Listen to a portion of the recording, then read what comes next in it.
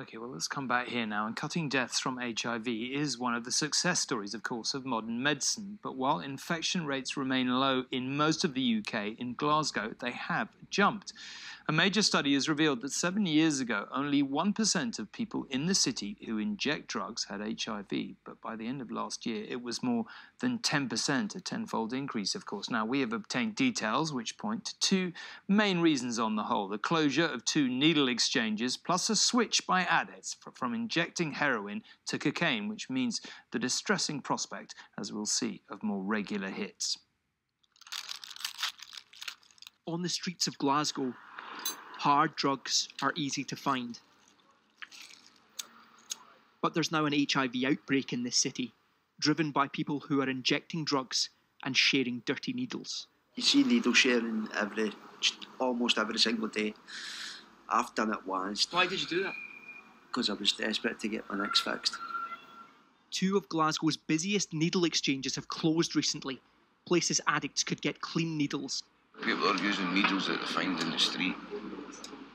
And it's been lying there for about 5 days. It's blunt or probably rusty.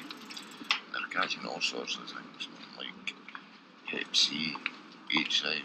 Why are they doing it? Just because there's no needle exchanges of it.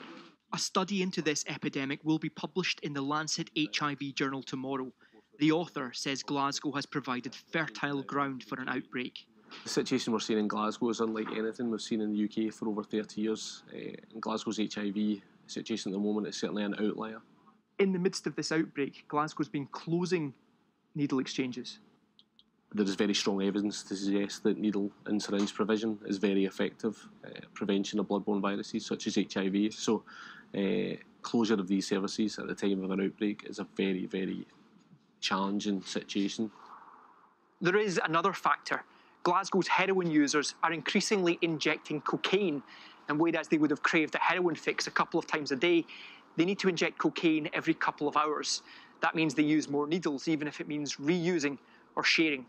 Drug users get needles wherever they can find them, and those who work with addicts say there were plenty of warnings closing needle exchanges would make things worse. Lots of discussions had taken place at high levels. Clearly, those concerns were not listened to, and people are still now at very high risk. We showed our filming to the Scottish Government's Public Health Minister.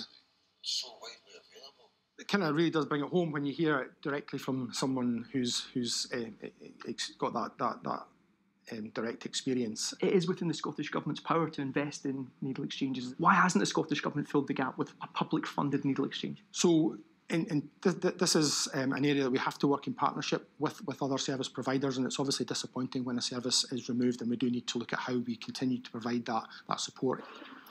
Glasgow's NHS has now created a mobile needle exchange to reach addicts on the streets, but the virus is still spreading. Britain hasn't seen an epidemic like this since the 1980s, and it is not being contained.